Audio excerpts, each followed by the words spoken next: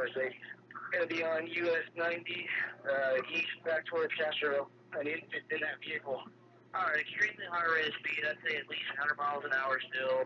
Traffic is light to moderate. Almost struck another vehicle passing. Highway Patrol just got a spot. I went off road. Looks like she's about to wreck. No, she still got it. She's now on the access across the median. Looks like she's taking military drive. Looks like they're going to crash almost. Stand by. Still going.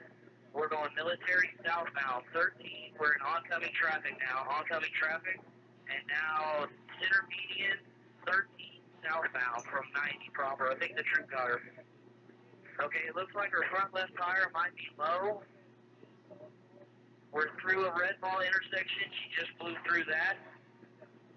Her arm is sticking out of the door right now, out of the window. We're just passing Palms Road. She's number 3 lane now, number 2 lane. Still high rate of speed coming up to the creek. Hold here, 1050, 1050, 1050, and 2536, and military.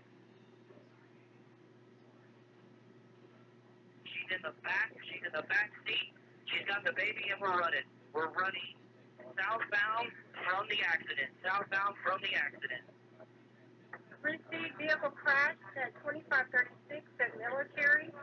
Female with a baby is running southbound from the crash.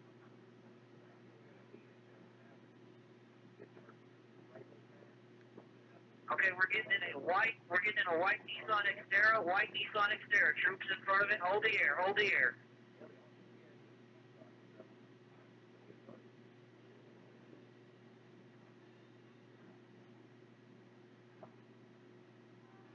Doors are open. Troops trying to get her out now. Female driver of this white Nissan Xterra also has a child, and the baby's safe. 107 EMS has been notified.